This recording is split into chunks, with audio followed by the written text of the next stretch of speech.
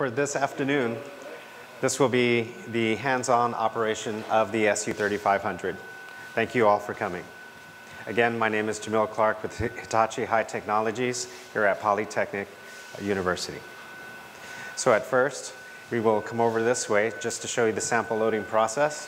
We do have different types of holders that can be used and available for the SU-3500. This one is a very large custom style holder that we have that can accommodate 30 different pins. What's useful about this is the fact that each of the individual stubs, as long as the samples are relatively small, can be fit onto this and placed just by placing your material onto this type of stub.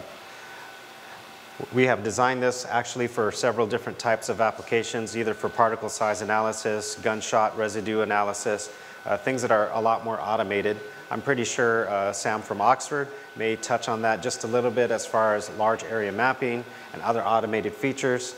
But once your sample is in, then you can just simply push that onto the holder and have up to 30 different pins available to be inserted into the SEM all at one time.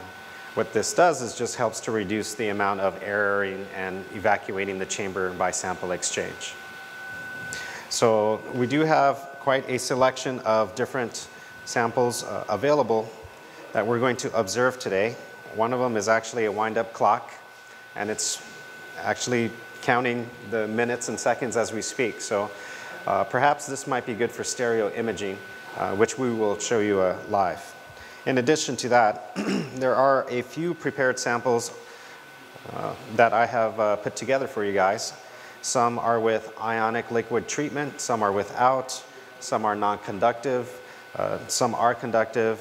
A couple specimens such as the insects, we have a wasp, some ticks and fleas, just a multitude of different varieties just to kind of show the capability of the SU-3500 that can be available. So I do have these mounted already on carbon sticky tabs, and I'll just go ahead to the crowd, and you guys can pass this along so you can get a closer look optically of how they look.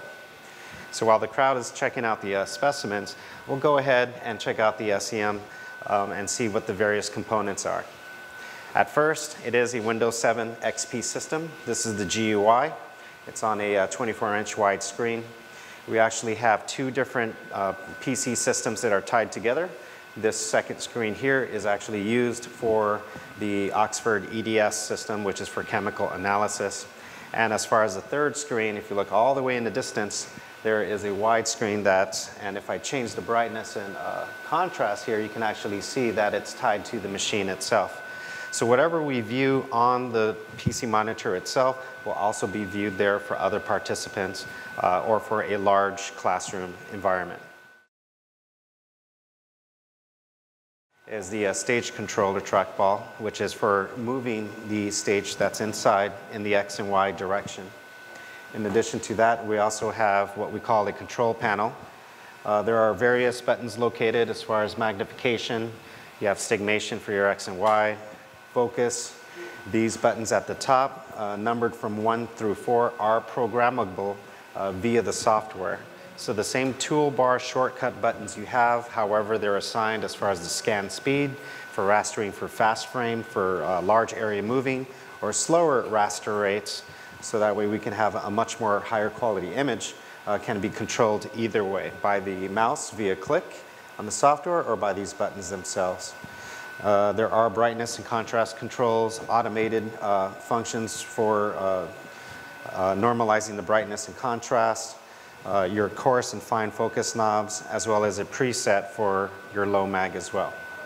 Of course, every PC comes complete with a keyboard and a mouse, which will also be used in operation for the SEM, as well as a chamber scope. So there is an infrared chamber scope that's built into the SEM, so that way we can observe our samples from the inside. As far as the initial talks that we've had this morning, there are various detectors on this SEM, such as the EDS system that we have here by Oxford. This one's an exact model. This one located here is our UVD, which is our ultra variable pressure detector. that's used for SE-like or edge contrast-based information in variable pressure mode. In the back here we have our standard Everhart Thornley, which runs at 10 kV, so we can get the first 50 EV for SE signal. And if we take a look on the inside, we actually have another detector that's just above the pole piece. It's called the backscatter detector. This is the one where it's segmented, so that way we can filter out lossy or lossless signals for topographical, compositional information. It's a very large chamber that we have on the SU-3500, which is 322 millimeters wide. And for that, we're able to obtain and place very large, bulky samples into this chamber, roughly about 4.5 to 5 inches tall and about 8 inches wide. The backscatter also has this knob, so that way if you go ahead and just take a look on the inside, for added safety, we can actually retract this even during live observation, and it brings it out and up, clear away from the pole piece, especially for odd-shaped samples, fractures, things that are not necessarily flat. The stage itself is where we mount our sample holder. It is a slot design with a flat end, so that way we have some kind of orientation. There are other options available, such as an image navigation camera that can be used on this SEM, so you can take a picture of the whole holder, import that in, and then have an optical correlation with your SEM. So now getting back to the samples here, we're going to show the loading process using this custom 30-pin holder here. So again, everyone has seen how each individual samples look like, and it looks like one of my specimens have kind of walked away a little bit. So let me go ahead and carefully place that back on. And again, this is just a sticky tab, so it's just a minor pressing just to make sure it's securely attached. So from there, I'll simply pull this pin holder out, and then I can push this in and lock that into the holder itself. And I'll go ahead and rinse and repeat this process for each and every individual sample specimen that I have.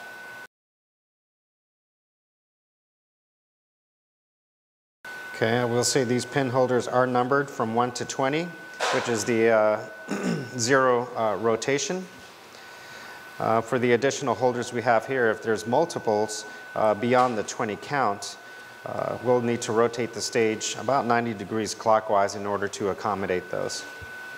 And I guess I'll put these down here. Lastly, I do have this clock, so let me just make sure it's wound.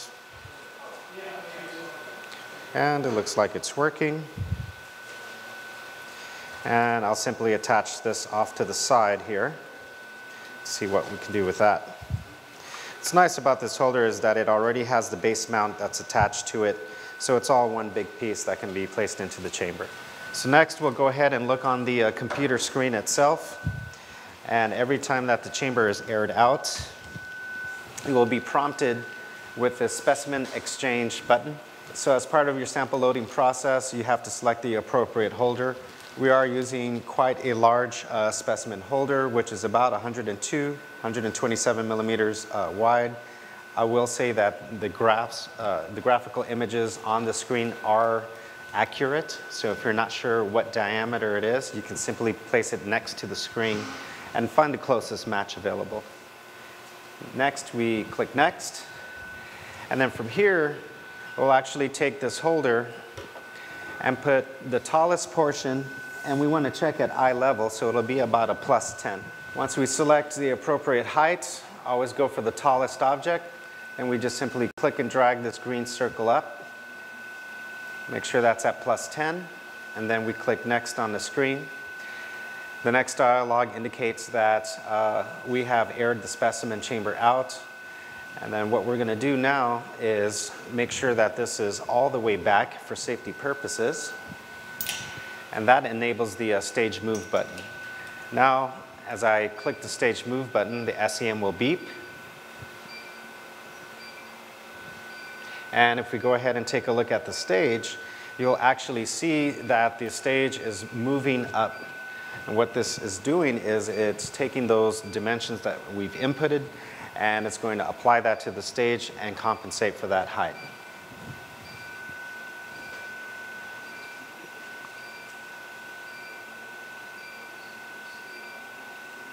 After the beeping stops, the screen does advance. And again, if you notice that this holder also has a flat end, so that flat end mates to this other side that's on the stage, and it also gives for orientation. Our next check is as what's indicated on the computer screen, to where we want to make sure that the tallest portion clears the underside of this metal plate, which is called a height guard. So now we're going to slowly slide the chamber through, and we can see that the tallest portion is okay. In fact, we have quite a large gap there, and ideally we would like to have that as close as possible. So I'm going to click the up button and then check again. And I think I can get away with one more. So we would like to have about a 1 millimeter gap between the underside of this height guard and your tallest sample. And that looks great. So now I'm going to fully insert this. And of course, we can see it reflected on the chamber scope here. The same view of the holder. And now we can evac. The evacuation process typically takes about 2 to 3 minutes. It's pretty fast. Since we are going into high vacuum mode, that on most cases take about 90 seconds. So given the large volume of the chamber itself, we can see here that given the system design, the evacuation of the turbomolecular pump we have installed and the roughing pump that you hear buzzing in the background readily removes all of that atmospheric pressure that's in the specimen chamber. So just to give a quick overview on the GUI, as we're waiting for this to get to an appropriate level of vacuum for observation, this is a 32-bit system. It's Windows-based. On the top right, top left corner, we have our stop and start buttons, which will enable the high voltage or disable it. This can only be usable once the vacuum gets to a safe state to where we can actually apply a high voltage energy to the gun source. We do have a display indicator. Currently, it's set for 5 kV, emission current, our working distance, which is the focal length from the bottom of the pole piece to the initial sample plane. Of course, our magnification and field of view, and that's followed by an additional section which is for the beam adjustment, beam alignment of the beam to ensure that it travels all the way down the column, as well as the automated functions for brightness, contrast, focus, and the stigma, X and Y. In the center portion, we have the scan rate buttons. Again, these buttons are the same as what's linked on the control panel itself. So whatever is displayed here, it will enact the same function by hardware buttons. Thereafter, we do have the capture button, and that's to acquire all of our images, followed by multiple display modes. And then we have several menus on the right side that we will go into during the operation process as we view our specimens. So I just heard the beep, which means that we're up at high vacuum now. And if you notice, you can see that the start button is actually enabled, which is great. So I'll go ahead and press that. What it's going to do now is turn on the high energy. Now we're going to start to produce thermionic emission based on the initial voltage we have flowing through the filament. Thereafter, it'll do auto brightness and contrast. Is there a turbo pump or just a roughing pump? Both. Both, right? Yeah, both. And then a autofocus as well.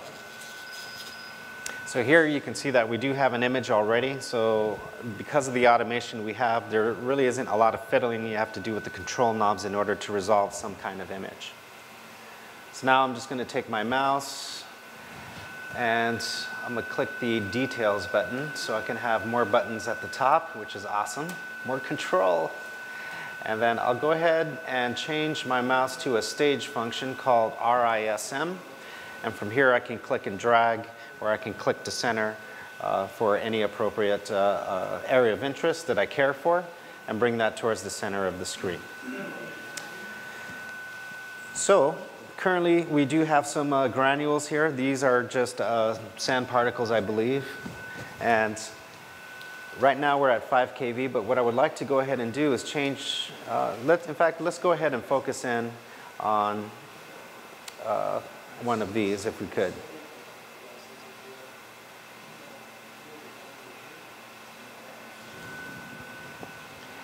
And here, I'll go ahead to a fast raster screen. You can see that my scan 1 button has illuminated, versus if I go to a slow 2, you can see that's a slower raster, but the image is a lot more crisper because we're dwelling for a longer time per pixel for every pixel line. But the major thing here is what we discussed this morning as far as seeing that light, dark in the imaging.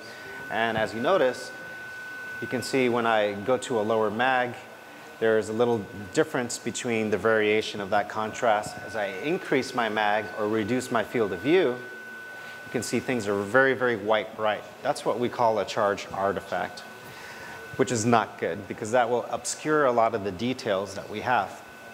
So just to show the image comparison, I'll go ahead and just do an auto brightness and contrast just on this one grain particle here. And then I'll do a very small fine focusing to bring that to the imaging plane. After that, I'll go ahead and capture. And currently we are capturing at 140x.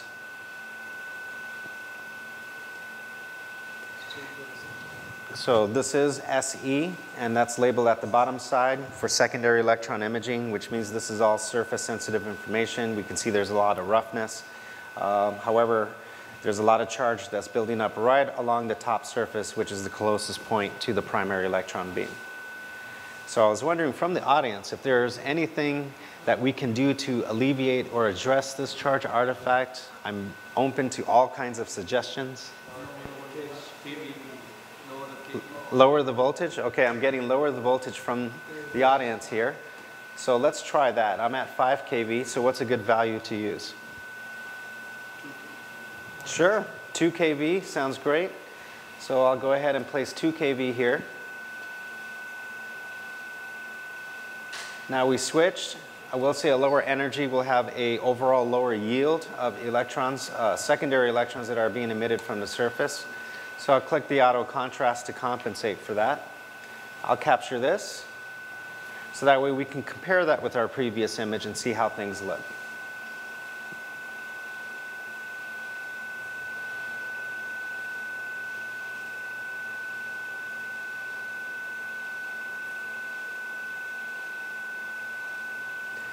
All right, so now we have 2 images. Here's our first one, which is the 5 kV image. And here's our second one, which is the 2 kV image. And I was wondering from the audience if we can have any comments to illuminate what we're seeing here, any differences. So you're saying we can see more surface features on which image? Once more surface features. On the 2 kV image, which is the image on the left side. What we're noticing here is that the contrast should never change in your image. If it does, that's a very easy way to tell that there's actually some kind of charge artifact or an image artifact occurring. Okay? The first thing that's noticeable is we see a lot of light, bright information in the center of the image at the 5 kV, and we do not see that on the 2 kV image, which means all of this is false information. Remember, we are using electrons as an electrical energy in order to detect a secondary electron energy, which is what's being used to represent the overall image. Okay? So here we can see that that has drastically reduced.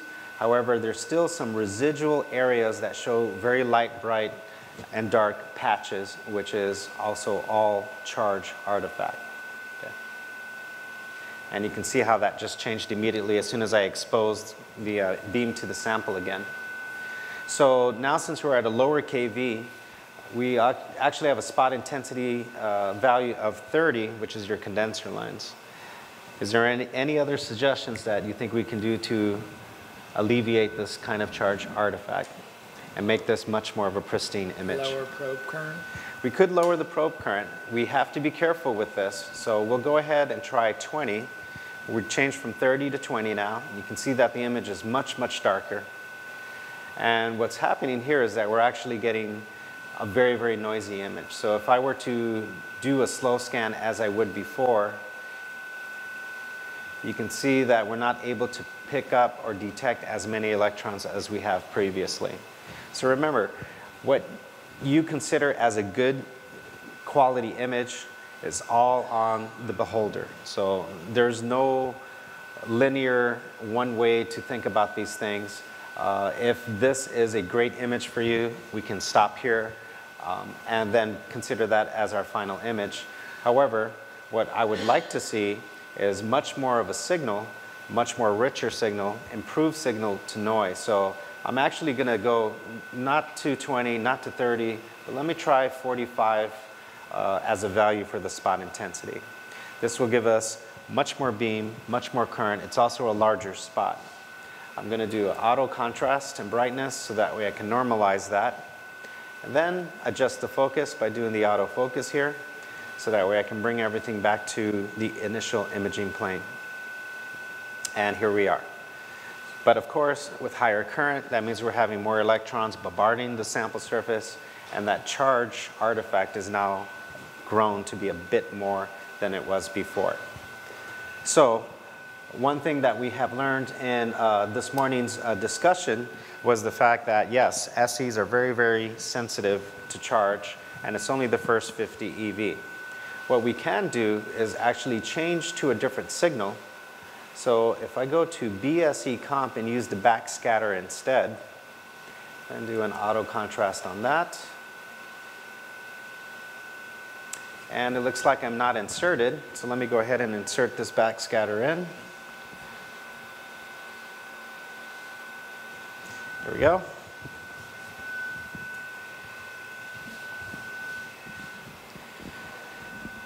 So now I have switched my signal to BSE compositional, and if you recall, the compositional energy can be up to the same as the primary electron beam, which means it is not a low energy signal that would be susceptible to charge artifacts as the secondary electron signal would be. And if you notice, we kept everything the same except switching the detectors, and now we have a beautiful, crispy, stable image with consistent contrast that's not changing. So please remember that if you're having trouble with SE, simply switch over to BSE, which is a detection signal that's not susceptible to charge. There was a time when the sample was like shaking or something. Mm-hmm. What is that for? That can also be charge. There's different types of charge effects. You can have waviness, it can drift, it can pulse, it can go in and out of focus. Lots of strange behaviors can occur. Those are all charge artifacts. The most easy one and typical one that's usually encountered is this effect that we've seen today. Okay. So now we can consider this a final. So I'll just go ahead and capture this picture just for our reference. Here you can see that the scan rate that we have is pretty fast. So our collection rate is not so high given this particular speed. So since we're using the BSE signal, which is more of a current-hungry, KV-hungry detector, either we have to up the current, allow more signal into the sample so we can get more out of it, or we can actually go into the properties of the capture button and slow down our scan rate, let's say to 64 seconds, so that way we can actually collect for a longer time, increase our dwell time for every pixel line. And simply enough, just by slowing down our scan and improving our collection rate for the backscatter, immediately you can see as we're capturing this image that the signal to noise has definitely improved, and it looks just as good as our SE image is at 2 kV. Remember, there's a very high yield for the secondary electron signal, and we do get a very high yield only at the top end of the backscatter spectrum. Everything in the middle, the signal yield efficiency drops down to about 10% of what you would normally obtain from an SE signal. So that's why I say it's a current hungry, kV hungry type of detector, because then you would need to compensate in order to get that same signal to noise ratio as you would for an SE by increasing the amount of electrons that you have bombarding your specimen. Okay? Things are going to change when you're going to increase the magnification. It can. As you increase, the question is if things will change when you change the magnification, and the answer is yes. Right now, we're actually spreading the beam across a horizontal field width of about 907 microns. Now, when I increase this mag, let's say to 1,000 times, now my horizontal field width is about 1/10 or 1/9 of what it was before. It's 127 microns, which means that I have that same energy that's now scanning in a smaller area. So it's going to be the beam density, the beam intensity will increase that much more. And with that said, you can see that, let me do an auto brightness contrast here, that now we're starting to see some of that charge artifact breaking through, even on the backscatter side, which means that it's very excessive charging that's occurring. So the other thing we can do is do what I call the last resort. So let's say I want to have an SE image and not a backscatter image. Because if we compare backscatter image here with our, so far, the best we can obtain SE image,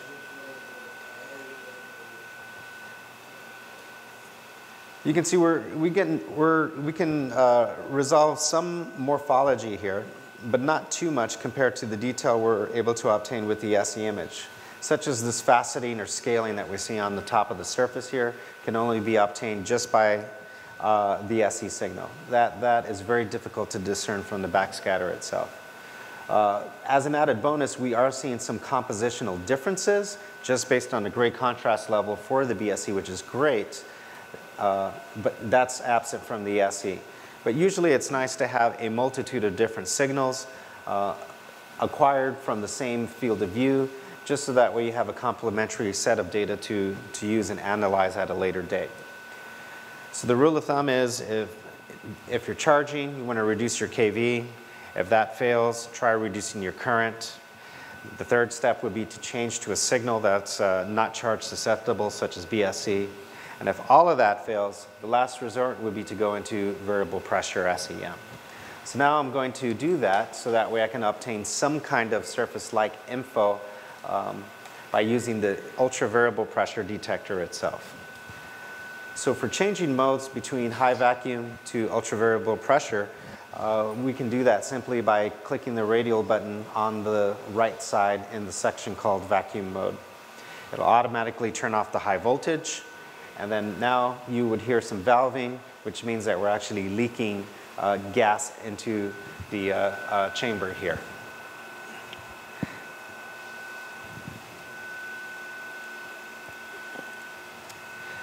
So what happens now is there is an indicator just to show the pressure level within the chamber.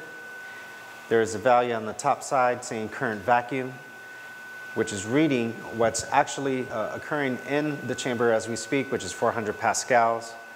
The below indicator reflects the value we have set for our vacuum setting.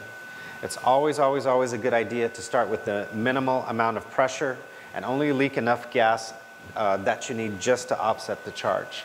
And the reason for that is for the sake that, you know, when you start dumping a lot of gas, you have a lot of molecules and they're going to diffuse the beam. It's just like if it was foggy and you're driving, and that will limit the visibility and the range that you have from a distance. The more gas you have, the more dense that fog will become, which will obscure your image. Okay? So this is kind of a slow process because we do have a needle valve that will carefully regulate the pressure level. And here you can see that it's slowly counting down and resorting to a pressure of what we are requesting, which is 6 pascals. Right now it just went down to 150. But essentially the vacuum is stable enough to where we can press the start button based on the enable here. But before I do that, since now we're in VP mode, I'm going to go ahead and increase the energy level to 15 kV because we can get away with it. And now we can use the gas pressure to offset the charge at this given energy level.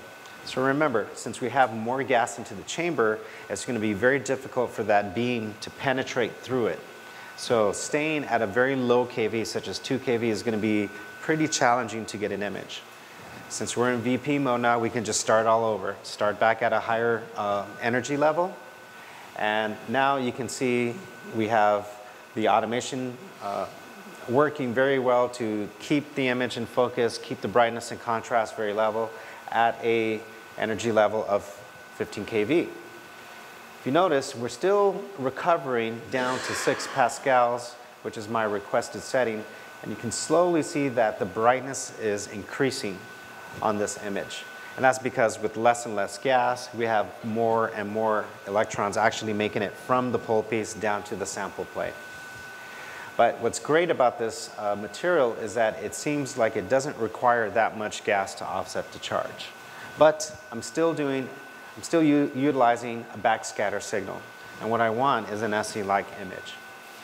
So for this, we will need to go back up to our signal select menu and select UVD, which is our ultra variable pressure detector. Click the auto brightness and contrast. And now we have an SE-like image in variable pressure mode, but the best part is we do not have those charge artifacts like what we've seen before. So now I'm going to reduce my, or speed up my capturing rate.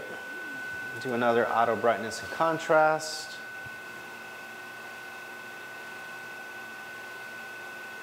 Just that to make sure everything looks great. Then I'll click capture.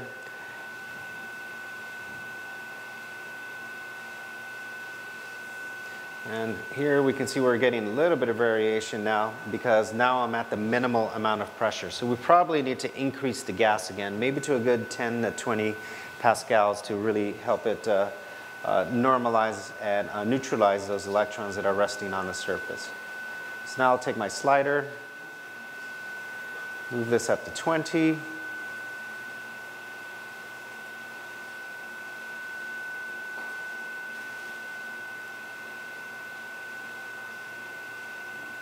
And of course, give it a little time so that way we can allow the gas to penetrate and leak into the chamber.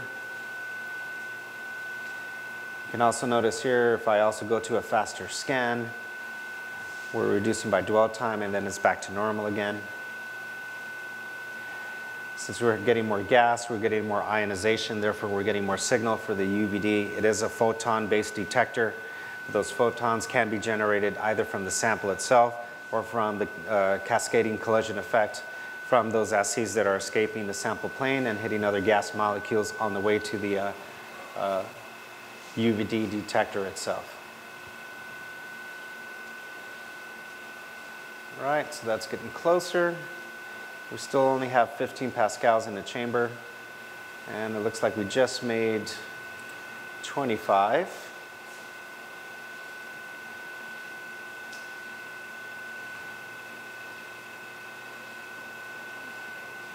And there is a bias control for the UVD, so that can be check marked. Normally it's always at 100, but that can be reduced down so that way we can limit the amount of signal that we're receiving at the detector. And now we're able to normalize and get that nice surface edge effect right across the sample plane for this sand grain here. So just as a review, we'll go ahead and transfer all of these images into PCI and do a tile and fit. So that way we can see what kind of progress we have done with our samples. What's also nice about the PCI program is that we can normalize the brightness and contrast by adjusting the histogram. So I'll go and do that for each individual image here. So that way we can highlight the best and the worst of each micrograph. And to find this histogram, you go to Process menu, histogram is there. Again, this is an SEM, which means that you're getting grayscale information. These are 8-bit images. So they'll have a gray scaling from 0 to 255 since it's 2 to the 8th. What we want to do is make sure your triangle on the left side is to pixel 1 of information, and the end marker on the right side is towards the last bit of information. And then we can just use the center just to do a quick fine tune to balance out the contrast. And now for the remaining bottom 3, let me go ahead and do that. Slide the center one over to balance that out. Second to last. This one doesn't look too bad. And for the final image,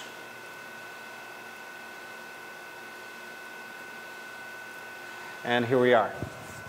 So for our top left, we have 15 kV UVD. Looks great, looks beautiful. Right alongside that, we have a high vacuum image of 2 kV in backscatter mode, showing that there is some kind of material difference along the sand grain. Next to that, in high vacuum, we have a 2 kV SE image, which does show very high voltage contrast or chart artifact that's present along the surface. And for the remaining images is basically identical, except for the bottom middle one, which shows 2 kV for BSE. However, it's very, very noisy, so it's not a very rich image. So now, in essence, we have 2 different sets of information. So let me go ahead and expand those so that way we can see that now we're seeing the exact morphology and surface effect along the grain plane and the backscatter itself. Okay, any questions so far? All right. So moving on, I do have other types of samples that are also present. So let's navigate and see what else we can find and view here. I'll put this on a faster raster, and let me see what else we have.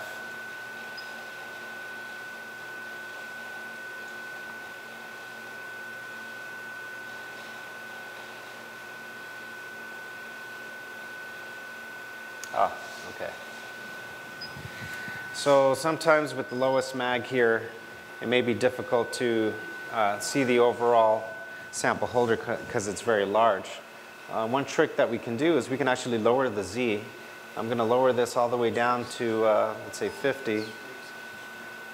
Oh, wrong one.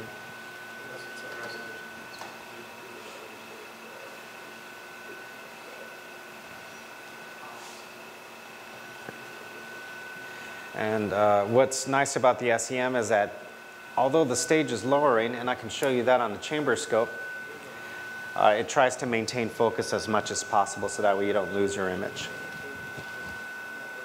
But that's how you have different sample sizes in there, some are tall, some are, so that's how you control it, that's how you focus. Well, the idea here by going to a longer working distance is so that way now I can get a much lower field of view. So now I can go down to ×7 magnification.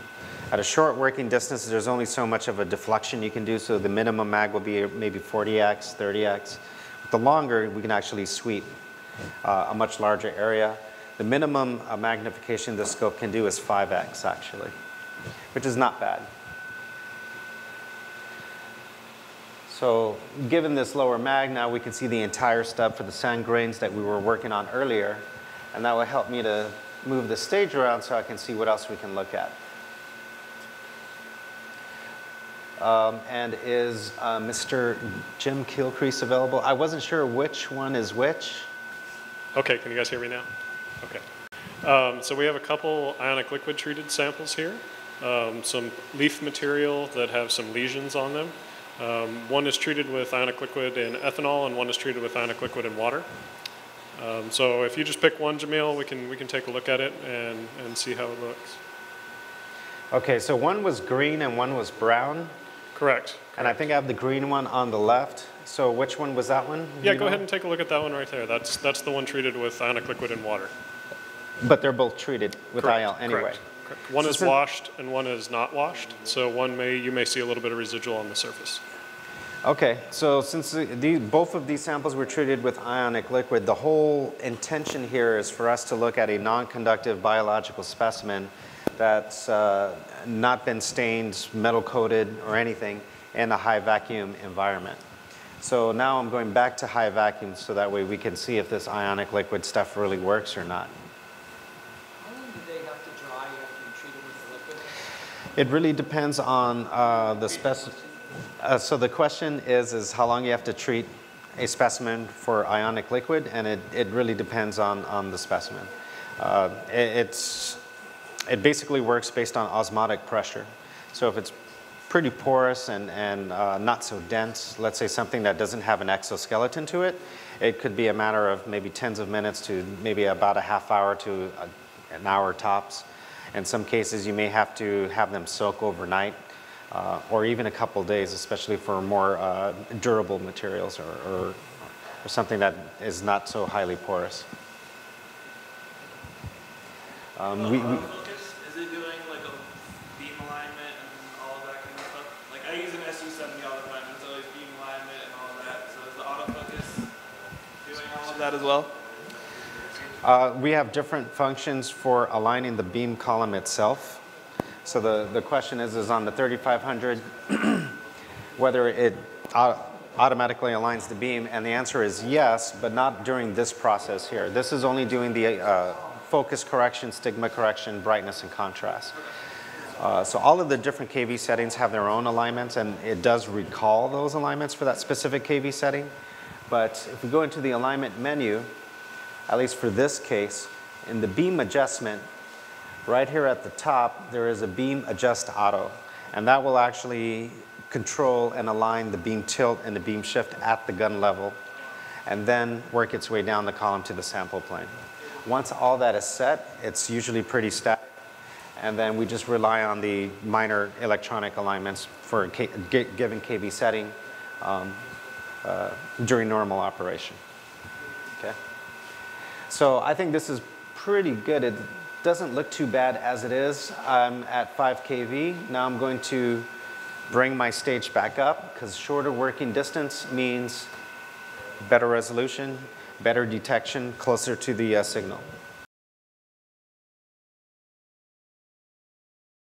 All right, let me stop there, and I figure you wanted this data as well, right?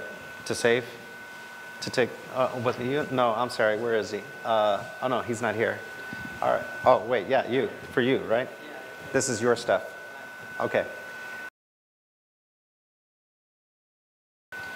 So I'll just start off with the low mag 1 at first and capture that.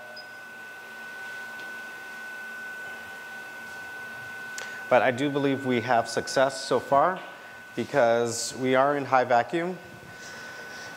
I'm at a very decent energy level, which is 5 kV, and we can see that the contrast is pretty normalized without doing anything special so far. There are a little bit of concerning areas, probably right at the corners, but it could be just a matter of how it was prepped initially, or maybe the wicking was performed at these ends, and not so much of that ionic liquid penetrated the membrane. Yeah, that is charging here. This is charging. So I'm thinking it's the wicking method for removing the ionic liquid was probably done at these corners, you know. It could be a little bit of overwashing as well, but overall, especially for the larger section, it's holding up fine. And I haven't really done anything special yet. So we'll mag in, which will increase the energy level and also the beam density. Take a look at some of the surface structure here that perhaps Jim can better explain than I can. So I'm not sure if you still have the microphone, but you know, if you can kind of give us a little bit of a background, since you're the plant guy, because to me, I believe this is the stomatas we're looking at, which is the underside of the leaf. Is that correct? That is correct. And right. Actually, Harry can chime in here too. This sample you had little small lesions or maybe insects on top. Oh, okay. That makes it even more fun. Okay, so yeah, this sample was just picked from a tree, so for us to look at, and there were some small dark lesions on the bottom of the actual leaf. And so what we're seeing here, we'll see if they're insects or it's something that was extruded from the leaf. So those are the large sort of egg-shaped units that we're seeing here.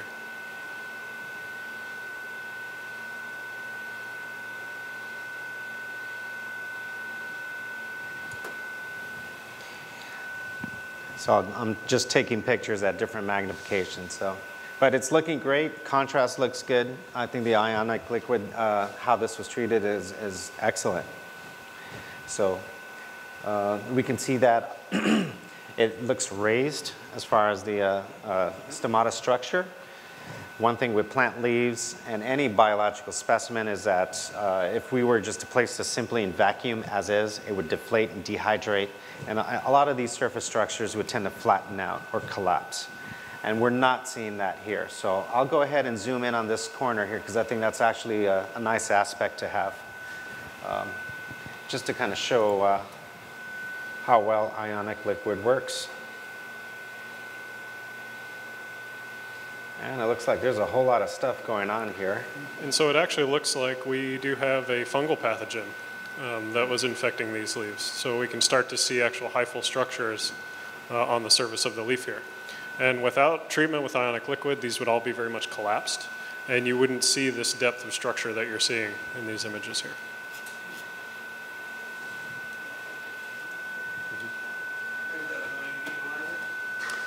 Yep. So what I noticed here is that as I changed my focus knob, the image was moving. And this focus is supposed to objectify my beam to the sample plane above it or maybe below it. It should be perfectly perpendicular to the sample plane.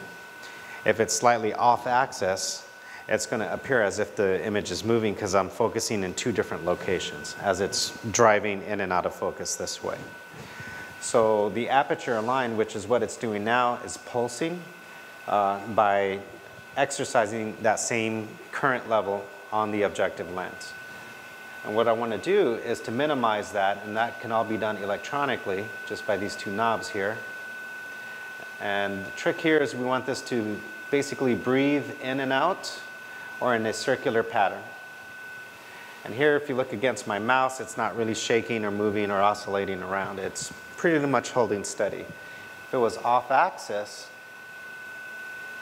let's say here, then you're going to see a lot of movement. Okay? So I reduce my spot intensity just a little bit more. And then now, since we're at a higher mag, which means my alignment is that much more sensitive, I am refining that just a bit. Now I do the same for stigmation X, but it's perfect. It's not moving. Let me check Y. You can see it pulsing and breathing in and out, but it's not moving, so it's perfect. This machine is great. And that's it, we're done. So now I can continue on and focus.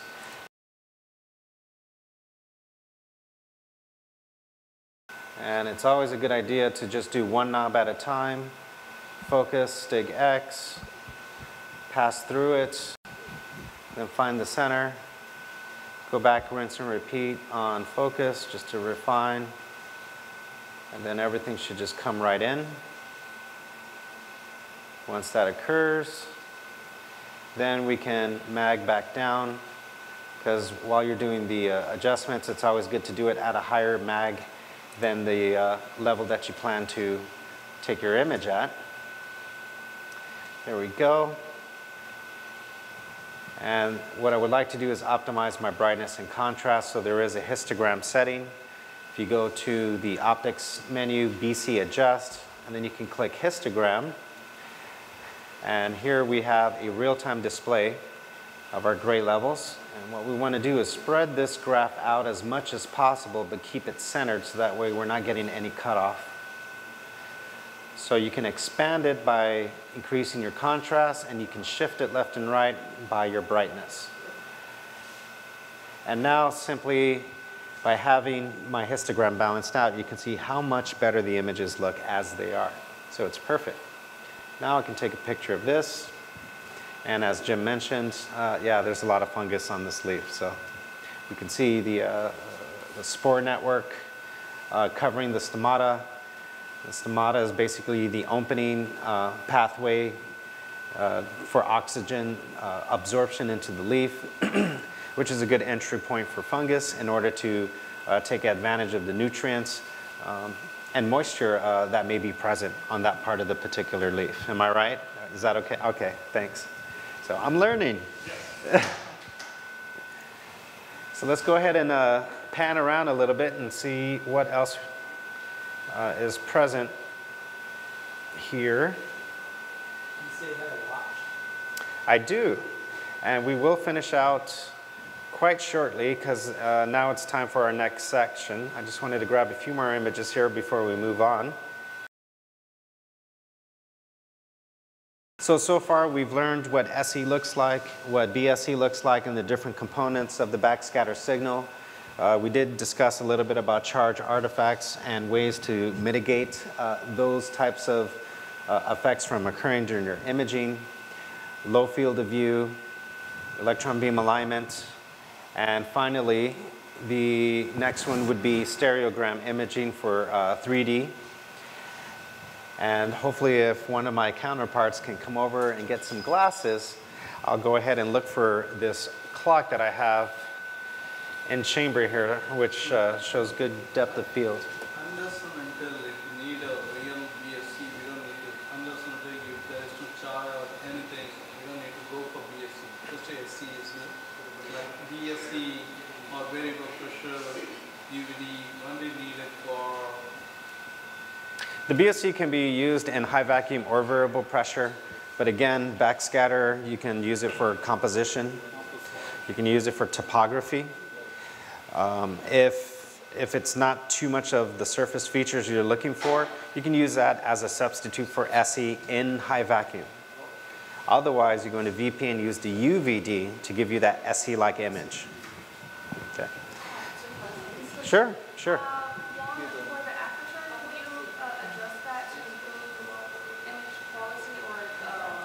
It's a. The question is the objective aperture, which is located right on the column here. The standard position is number 3, and we have designed this to where you can actually change and get better resolution a smaller spot with a smaller number on the spot intensity. If you need more current, you'd use a bigger number here.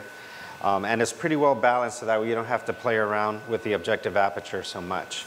It's quite advantageous if you want to improve your depth of field. So if you have a lot of tall and short structures, you would use a smaller hole, which is number 4, and that would help to narrow your beam more so that way you can keep things maintained in focus along the z-axis. The smaller apertures in general will give you better resolution, but we specify our instrument based on number 3. So number 3 is kind of an easy middle per se, especially for anything that's around 20, 30 kx and higher. If you're really going to go for high resolution imaging, let's say 50 kx, 70 kx, 100,000 times, then going to aperture number 4 would be ideal. If you need more current, which is what we're going to see in the second segment as far as analytical capability, because the more current you have, the more X-ray signal you get, then you want to move the objective aperture to position 2 or position 1. That's a larger hole. So hopefully that answers your question. For your BUC versus your UVD detector, I was noticing there's a color variation with the BSC versus the UVD. Is that always the case? Because I saw that also in your presentation. There was more variation in color as well. The contrast levels, you mean? Yeah, there is, because it is a different signal. So you're going to have a different yield effect between each signal type. The question was, why is there a variation in contrast levels between different signals? So with the backscatter, it likes a lot of current, it likes a lot of KV, plus it's segmented. So we're only looking at part of the signal, not the entire signal, because we're tuning out or filtering out or blocking let's say the lossless type of BSE. So when we do compositional, for example, if I switch to BSE here, comp, This is a visual representation of the backscatter, and we're only using these 4 segments in a positive bias. If I went to topographical, we're only using half the segment. Half of it is plus, the other half is minus. So we're getting a lot less signal. You can see that the contrast is a lot darker because it's less segments that we're using. SE will always give us the richest signal because that's always the highest yield. The UVD is based on photons. Those photons are generated from other SEs and BSEs. So it's kind of a secondary or a tertiary signal that we're using to utilize that kind of signal effect based on the initial interaction from the primary electron beam on the sample plane. So the contrast ranges will vary depending on the signal and which segments you're using at that time, in addition to your spot intensity and your energy.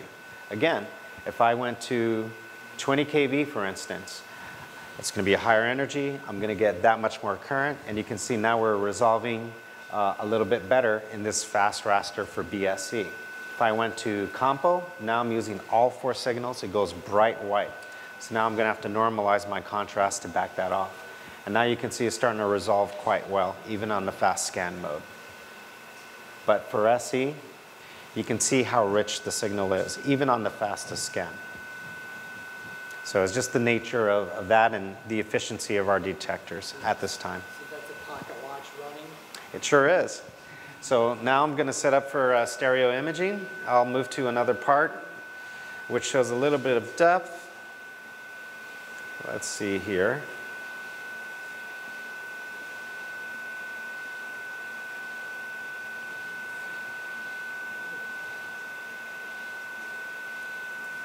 Do you have video capabilities on SC3500? We do. So you could actually record a little film of that? Yes. I will say on the later 3500s, you can get that. So we do have upgrades available for a fee, so that way you can have that capability, because I don't see it on here, just to let you know. But it's only like an installation fee. It's nothing. But you can use any screen capturing program for this. And for stereo imaging, we just click the Live 3D button and we simply turn this on. And what happens is we actually deflect the beam negative, positive, and on the lower left side, this is just your normal top-down image. And then we actually have the overlay, which is on the lower right. And it should look okay, because for me, it looks fine. All right. If you don't mind, I'll check just real quick. And remember, the red is on the left. Yep, that works. So what I'll do now is I'll just go to full screen on this.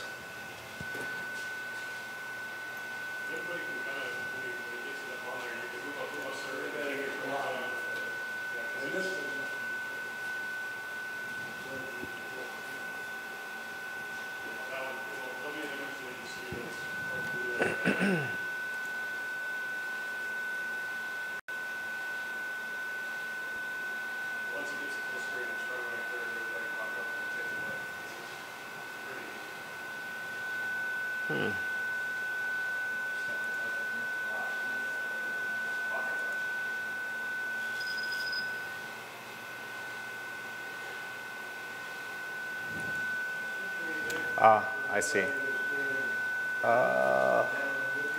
Let's do that. There we go. So I figure it might be best on the large screen there.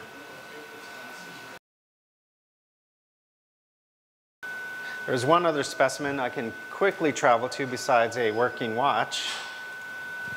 But essentially anything with structure can be quite useful.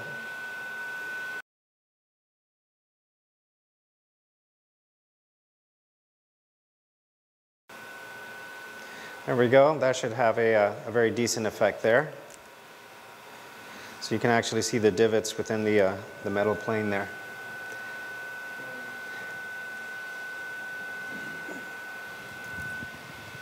Any questions so far? All right. Well, that concludes this session, which is just about the overview of the SCU 3500 by Hitachi. We're going to move on after a couple minutes to switch over to our colleague for the Oxford analytical portion for today's workshop. Thank you very much. So, all right, welcome back.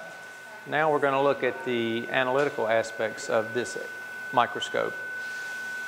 Now, as Jamil and I are working together here, he has set up, we have to get everything right here on the microscope side. As he pointed out earlier, garbage in, garbage out, we require that the microscope be set up optimally so that what we're going to acquire on our end is representative of what you're looking for. So, in any event, we have a brass sample in the chamber set up. It's a broken surface, so it's pretty much an unknown, but other than brass, what is it made of? So we've set up some parameters to quickly start characterizing this, and as you can see, we're getting a lot of copper and a lot of zinc, which you would anticipate in most brass materials. So we'll let the spectrum run for a bit, but as you can see, we're getting plenty of counts and lots of other things popping up that could be, but probably are not really present. We can turn lines if we have an element that is suspected to be present.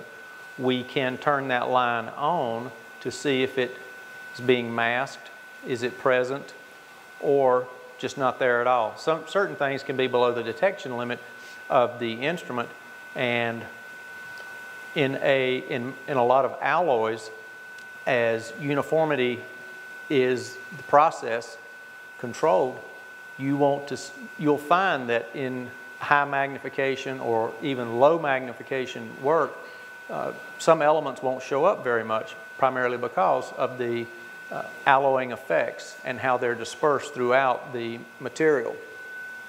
But this is a general view overall of this particular sample. Right, so at first, the first thing to do, again, is just to make sure that your image is good. Once your image is okay, when it comes to x-rays, it's all about exciting those K, L, and M lines.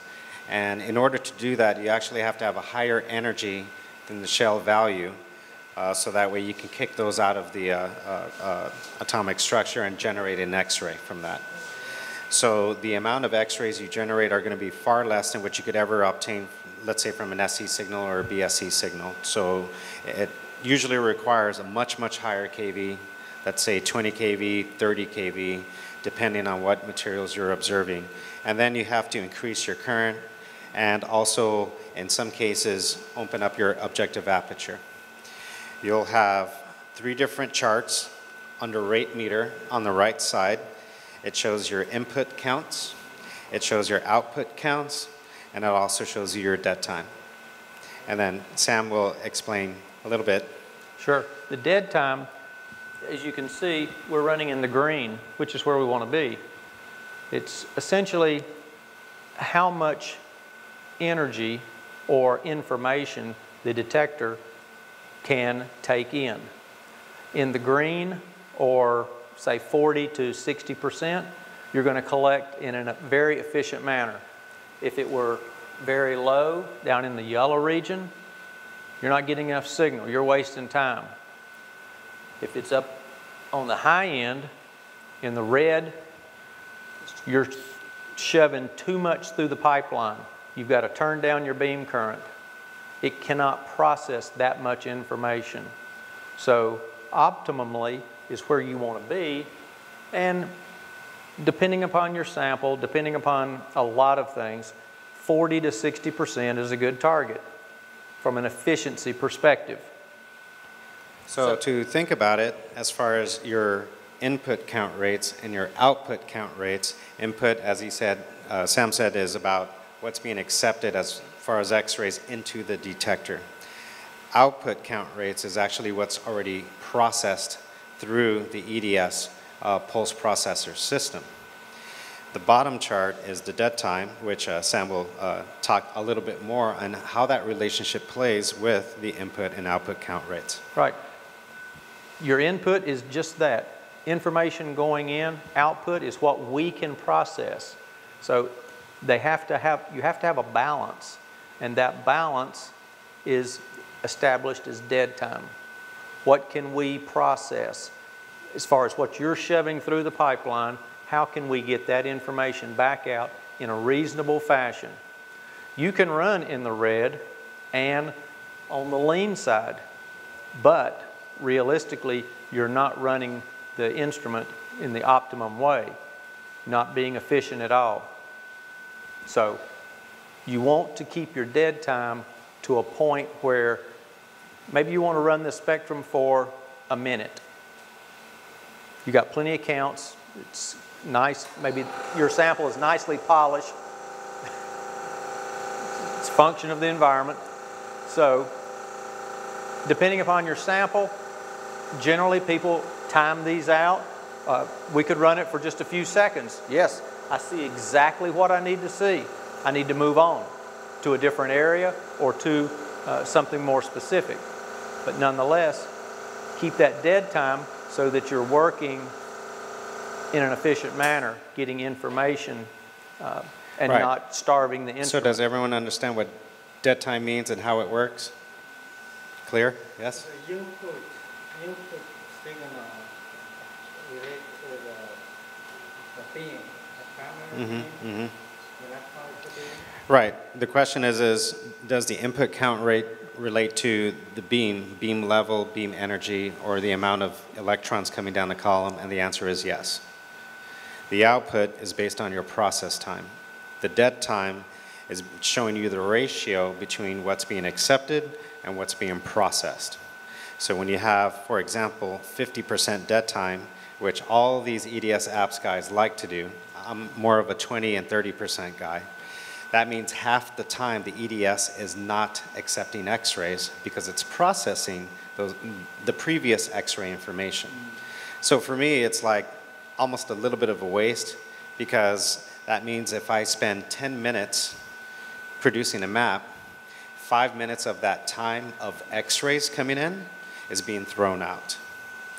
So if I do a 20% dead time, then I'm actually utilizing 70% of the time to accept more X-rays, process that information, and it's only down for that 20% of that 10-minute time. So I'm losing, in a way, only 2 minutes of X-rays worth of information. That's the way I think about it. So again, it's like what Sam said, it's a ratio, it's a level. And it also depends on the amount of counts that you have, because you may not need to be, let's say, mid-graph.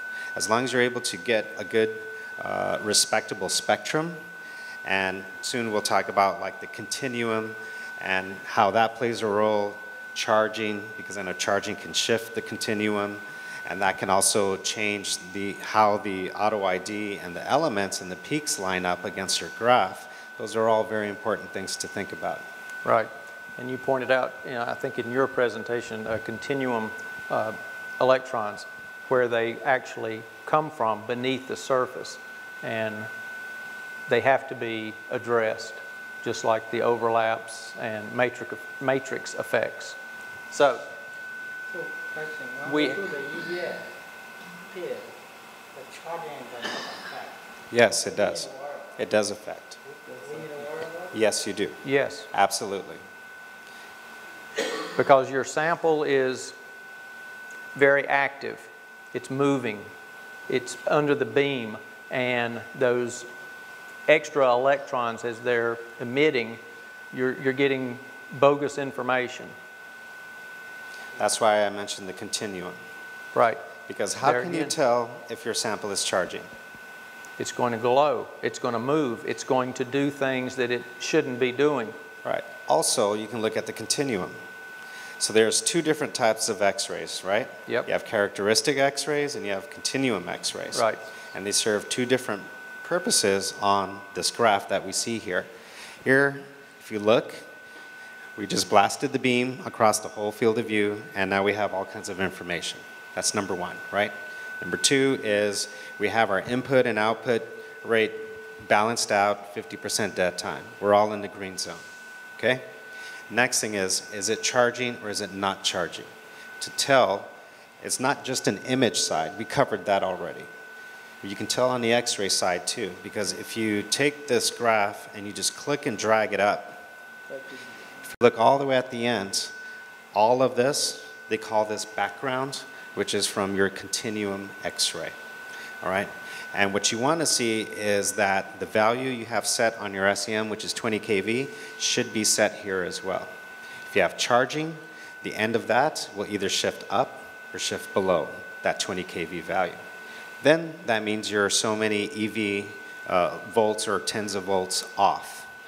And if you're looking at overlapping peaks, those peaks could be off by that same amount, which will screw up the whole spectrum. All right, so we're back to confirming our elements. Here's where you might put in, if you suspect that there's something else present, say I think there should be silicon. Well, silicon should show up. Sorry, I know I'm fighting you here. No, you're fine. But you can right-click and set the line up. Include. Because that also helps too, is right here. Yeah. And then show markers. Yeah. All right, that's where silicon should be. If that's what we're really looking for and we don't see that, well, it's just not there.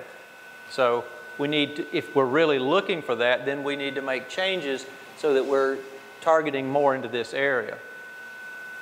So the markers allow us to initiate maybe something that we think might be present, even though we can't find it in the spectra.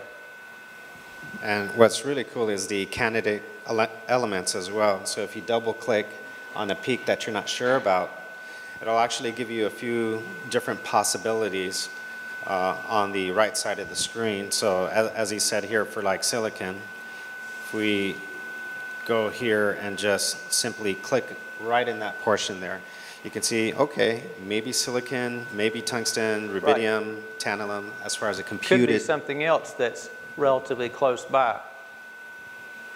So there are lots of things that you can do with this software to enable you to get better results. Very quickly, you should be able to get data that's going to get you mostly where you need to be. Based on this, we can calculate composition just by clicking. We're going to follow these sort of an old style flow chart, and these are programmable. You can put in specifics based on user knowledge or levels so that you can get more out of the system simply. So we record all the data that's present. Everything is stored within the machine, and once we're complete, we can go to different areas.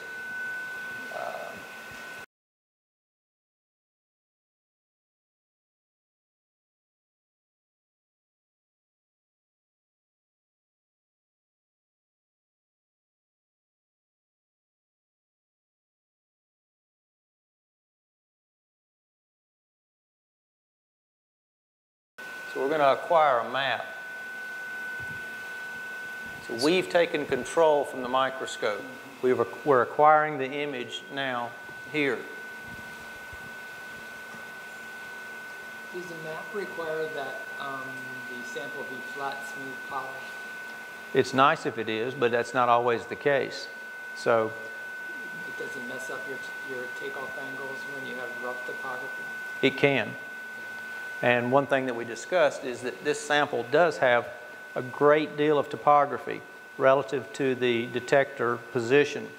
So what I'm going to do is limit my map into this region where the cursor is, because that's oriented closer to the detector.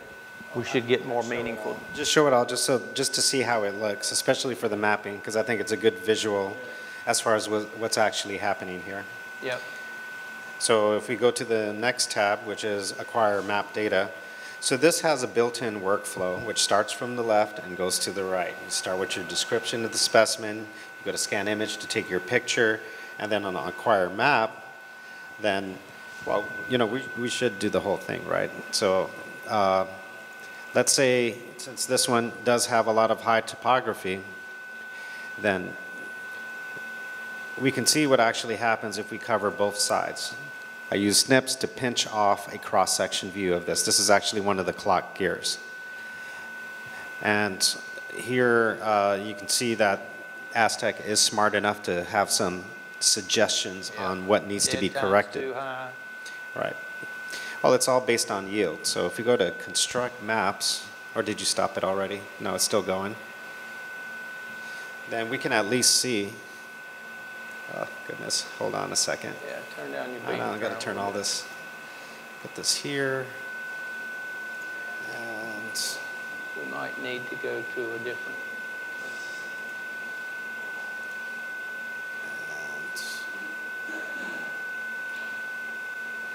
there we go. There we go. Can you turn down your beam current a little bit? Well, now it's Okay. fluctuating. All right, so just a real quick example showing why we're only seeing half the maps. So while you discuss that, I'll reduce this down. Okay, so what you see, here's our backscattered, our electron image. These are the individual maps that we're picking up from the detector. And you see the strongest signal so far is coming closer to the detector, as you'd expect. There's a ridge here that's probably masking that side.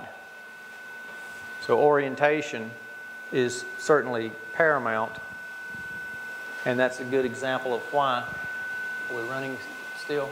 No, I stopped it, but I can start it over if you Yeah, like. go ahead and restart, please. And you want just the small area? Yeah, that's fine. So after you get too many things going on one picture, you know, it doesn't hurt just to click New Site and just start over, even though it's the same field of view. Right.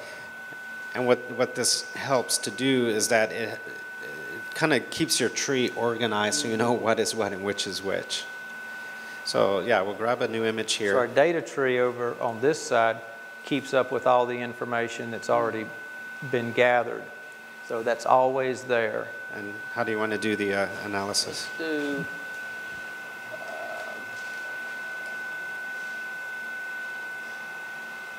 do it in this region.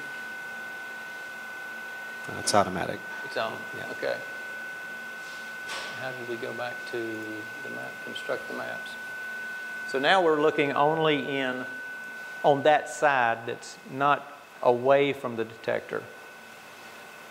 And when you do have topography, yes, you definitely need to maybe add some tilt towards that detector, knowing orientation of the sample relative to what's going on inside the chamber is paramount.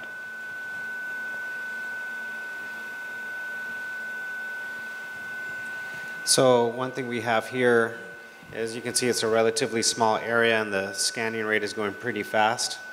So again, you know, you get very, very few x-rays for several thousands of SEs. So we can optimize this a little bit more so that way we can get the kind of resolution that would better match the electron beam spot that we're applying to the field of view. As you can see here, it's kind of a soft map, which is fine for quick analysis, but if we actually want to see a bit more detail, let's go ahead and stop this. There's nothing wrong with increasing your mag on the SEM side. So that way we can fill the screen. If we fill the screen, we can actually take advantage of using a very small, a much smaller pixel size. Okay. Next, we start over, and it's all about the workflow again. So we'd take a new site, press Start to grab an image, and then before we acquire a map, we go into the settings here, and this will help to control the dwell time of how you raster the beam in order to do your X-ray collection. And I'm not sure if you have any points you want to bring up here, but I'm just going to go ahead and increase this to, let's say, 300. Yep. And then we're still on a reconnaissance mode here. exploring what's present. So. Right. But it's, you know, the methodology of how to kind of get into the ballpark of where you need to be. But 15 seconds for a frame is pretty respectable. So time is the time to collect all the signal? At that point, or that line. So the 300 is that something like a few minutes? No, I don't think it's going to be that long. I don't know exactly how long it's going to be. see, it all depends on your counts, what size detector you have. Here you can see we're only on one scan, and the information is actually becoming pretty legible just based on a few frames. If I want for the aluminum, I want to collect the 1 million count. Can I do that? You can set up for 1 minute, yes. So when they collect 1 million count, then they stop. And it stops, right. How do you do that? Right here under Acquire, Acquire. and you can set to a fixed duration. Fixed duration, right. Fixed duration, that's Right. for time, right? That's time. That's for time. Okay. For the count, how about the count? Oh, for the counts, you can do that under spectrum, not under mapping, Right. because it's going to vary. Remember, you're taking a spectrum for each and every pixel on your EDS map. So if you reach 1,000 counts on aluminum in one pixel, that may be different from another pixel in a different area on the screen. But for a single spectrum, it's no problem because it's a single point or a small area. What's the advantage of doing the mapping is because since these are SDDs, we're able to get this information quickly, and we have individual spectrums for every pixel. So it's much better if you go to mapping. Oh no. Ah, there we go. And once it appears to look like you have enough information, you can go back and post-process and reconstruct the spectrum from there. You can even do it live in real time. So let's say, as an example, this is our sum spectrum. And I want to, let's say, look at this small red mark right here. These buttons down here are for reconstruction. So even though I'm still acquiring in real time, I can actually use this and pull this out, and this will give me a representative spectrum based on this area from what's already been saved on a computer. Obviously, the continuum and the peaks are still a little bit noisy, so we should run this map a little bit longer. But so far, it's only been maybe a couple minutes at the most. Let's see, where are we? In fact, it's only been 1:40 so far. Runtime's 2 minutes and 30 seconds. But the thing is it's flexible because then I can go here, grab a spectrum there, and now you can see that this continuum is starting to clean up a little bit more because now I'm actually getting that much more information aggregated into the EDS mapping database. That's the beautiful part of an SDD. So that way you don't have to sit there and poke around to individual real-time spectrum. You can get it all from the map at one time. So you can just let this run, get a coffee break, come back. All your information, more than you could ever use, is right there at your fingertips.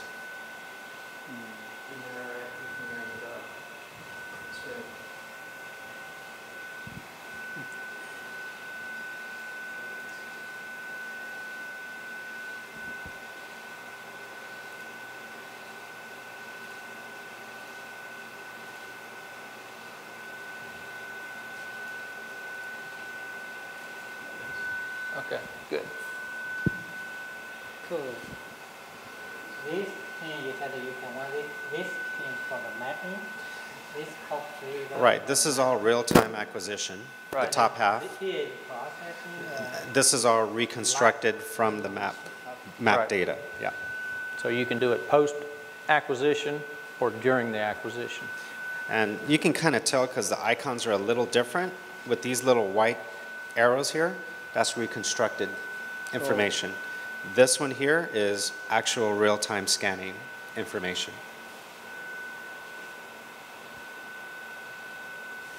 We get here, so I have a question maybe, I don't know whether.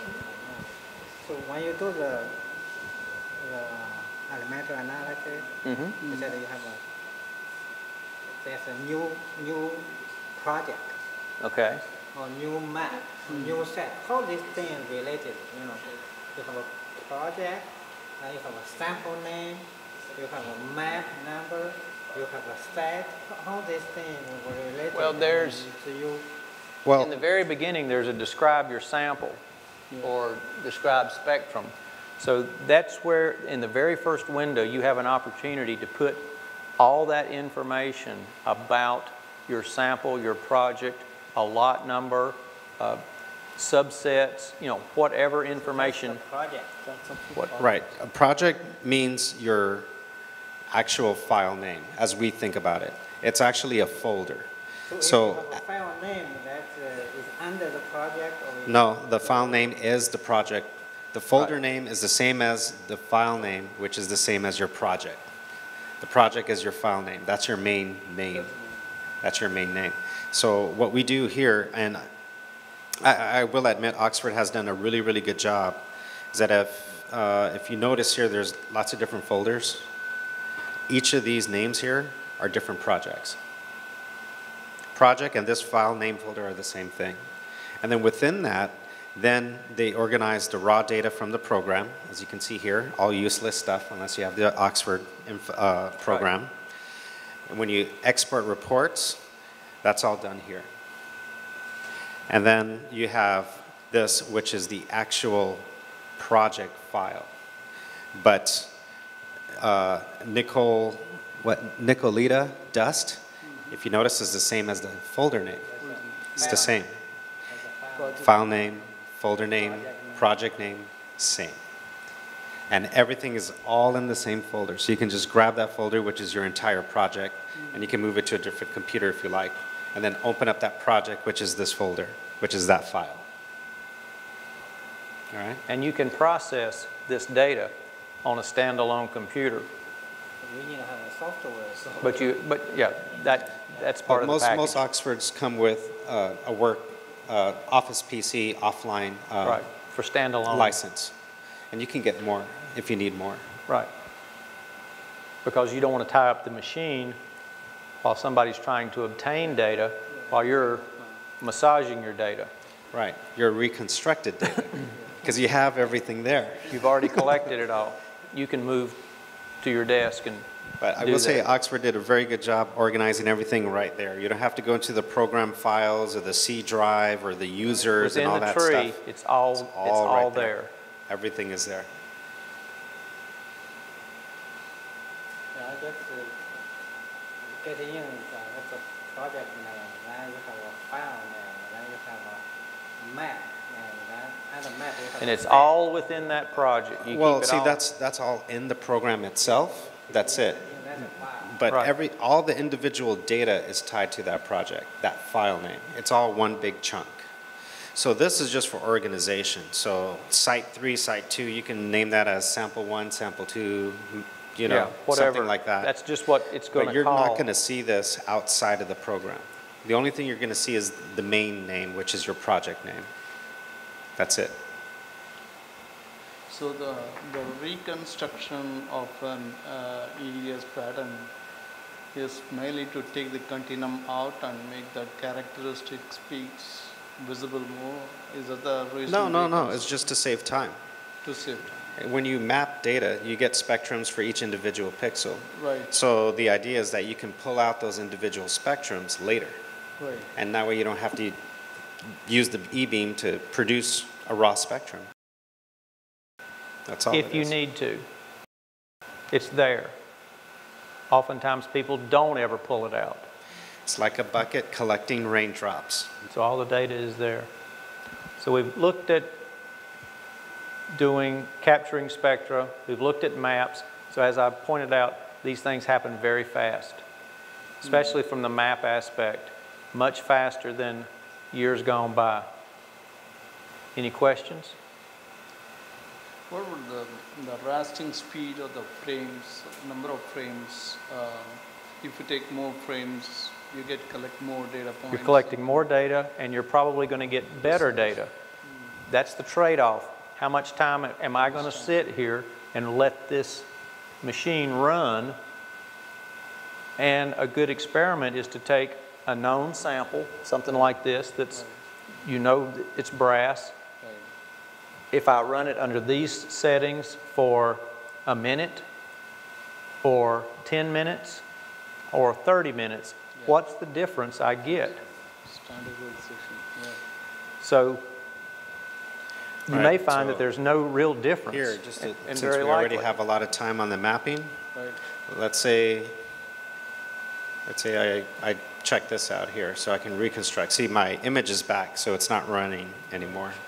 And I click and drag that right here. There's no way you can tell a live spectrum compared to a reconstructed spectrum. Looks the same. That's for the small map. That's for, That yeah, this window. is the spot analysis, as you would call it, for this, from the map. Or you can click a little spot like this, but you know, you're not going to get much information. It's better if From you a click and single drag a pixel. small box. Right. Better. Anyway, You'll get more information, for sure. so that's just kind of a general overview of X-ray. Is there any specific questions we have? Because we're about to close out. It's about 3 o'clock now. So we'll take any questions. Yeah. If I use, let's say 5 kV, Mm-hmm. if I want to know the sample have a barren or not, so you will not see it because your energy not high enough to extract the barren. That's right. Is that right? The rule of thumb, I didn't understand the Can you question. repeat the question? And so how much energy is needed for a particular element? Okay. And what's the rule of thumb that you should go by for that? More is better. About But 1.5 to 2 1.5, times the yeah. energy. Right. So, So of course, we're- there's a specific EV we're coming energy range. Less than 10. Right, So for 20 example, yeah, copper is 8.1, I think. But we have this chart here. I go by this thing all the time. And your K alpha is 8.04, Okay. your L alpha is 0.9. So, of course, we don't really care about the lower L line range, because if you notice on this spectrum here, things get pretty busy and jumbled up on the lower side.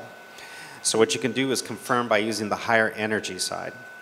And if you go 1.5 to 2 times the energy level of 8, let's say 10, maybe 12 kV, 15 kV, anything higher, it's more than enough to excite that K line.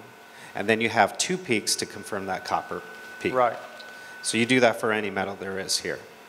The only trick is with light elements like boron, beryllium, not lithium unless you go windowless, Extreme. but Right. then you have to worry about X-ray absorption. And that's the same thing like interaction volume that you see, subsurface information versus surface information. So then you would do the opposite. You would lower your energy, but make sure it's still enough to excite the X-ray, but not too much to where you're obscuring that X-ray, Right. especially the light element X-rays. Oh yeah, there's a whole science to it, you know? It can get complicated. so lithium is no way. Lithium we can. With this detector, no. This one, no, it's window. But there are other X-rays available that can detect the lighter element side, but they're Right. very special. Right. Very, very special. All right? Another question for you. Yep. For the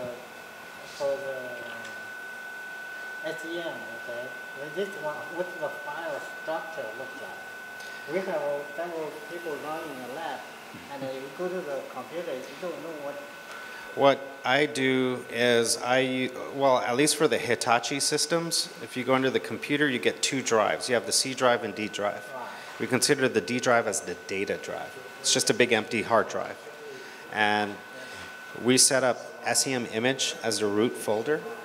And then if you look in here, you can set up your individual, all your users can have their own folder in there. And they can build their projects out. So that way all their images are in there. That's just normal Windows style organization. That's it. So when you open the PCI, you do a save ID. I do it through here first. I use this button to capture Capture. and this properties. Yeah. Well, see, ours is different from yours. Here, once you capture, it automatically saves. Okay. So every time I capture, it'll save to this folder. Then I go to PCI and I import them in, do my stuff, and export it back out. See, project or right, so if you use PCI, it's a database style program, so it puts everything in a volume. And that's a different structure.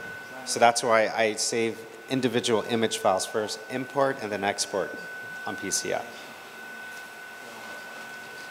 If you have other questions relative to EDS, shoot me an email. My cards are available. Yep, I'll leave some We're here cards to here help. as well. Please let us know what we can do. We want you to have success with the system, and good luck. Thanks everyone for coming. Thank you.